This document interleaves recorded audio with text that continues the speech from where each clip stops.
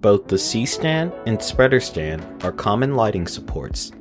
However, there are some differences.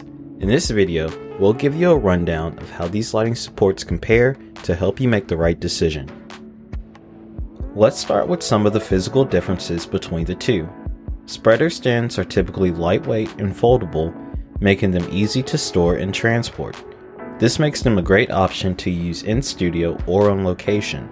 Meanwhile, a C-stand is durable, stable, and easy to store, but is also heavier and harder to transport. Both come in a variety of heights. Spreader stands generally come in taller heights than C-stands, but keep in mind, taller stands may be less stable than shorter ones. C-stands are often paired with a grip arm and grip head. This allows you to get additional height and angles from the C-stand. First, we'll start with the more common support method, the spreader stand. The setup of a spreader stand is simple. Just expand the legs of the base and tighten the knob.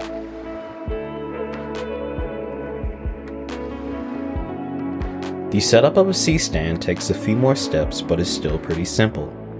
First, open the base of the C-stand. Next, insert the post into the base and tighten the knob. When carrying a heavy payload, it's always good practice to use a sandbag. Placement of a sandbag varies between the two.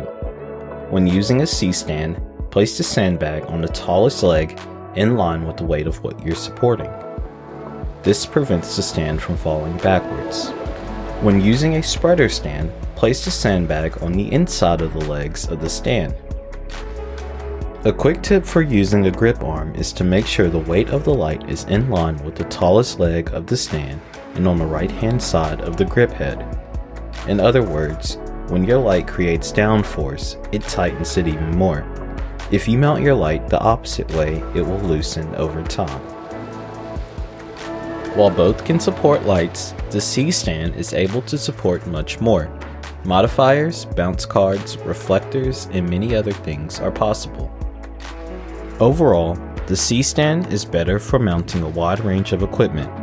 A spreader stand might be better if you need a lightweight, portable support and you don't plan on mounting large lights at an angle. On the other hand, C-stands are a suitable option if you don't mind sacrificing portability for a more versatile option for mounting lights and other accessories.